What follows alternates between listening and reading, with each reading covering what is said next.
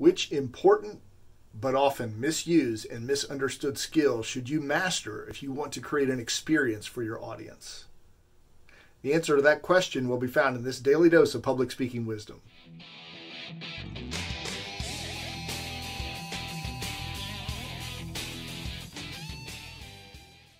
Think about the last few really good presentations you've heard. What did they have in common? They probably had a good message. They were probably entertaining, and chances are very good they included humor. Humor is a key element in many presentations today. In fact, I can't think of a good speech I've heard lately, one that stuck with me that didn't include humor.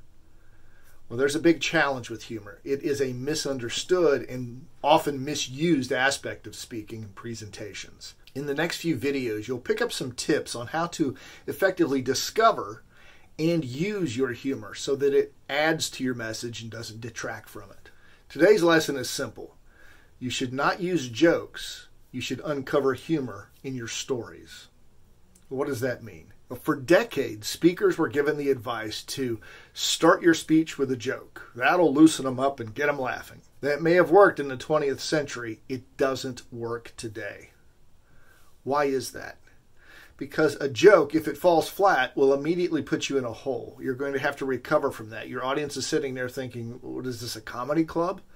That wasn't funny, and what does it have to do with making my life better? Secondly, we have access to joke tellers, comedians, 24/7 now.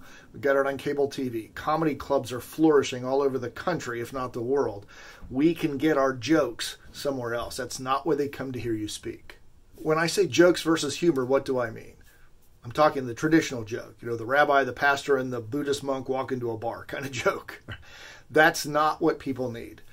When I say humor in stories, what I'm talking about is the lines of dialogue or the situations that people laugh at that are part of the human experience. An example from one of the stories that I often share in these tips is when I was sitting in my boss's office back in 1994, and he was reviewing some of the evaluations I'd gotten from my workshops, and it was awful. People were saying that I was moving too much, I was too much of a distraction, not good information, talk too fast, move too much, and all that. It was just, and I was feeling awful, and I finally said, is there anything good in there? And he said, yes, hold on, let me find it. He flips through some pages and says, yeah, here it is. Mike has nice hair. Why is that funny? Well, you'll learn that in subsequent videos. But for now, just know that that is a real-life story. That's exactly what happened. I can still see that evaluation in my head. Mike has nice hair. Those real-life situations, the dialogue, the written evaluation, the humorous lines people say, that is what will stick with audiences because it drives home the point of your message. Again, in the next few videos, I'll give you some insight into how to uncover your humor and avoid jokes so that you can leave a lasting impression and entertain your audience at the same time. See you on our next Daily Dose of Public Speaking Wisdom.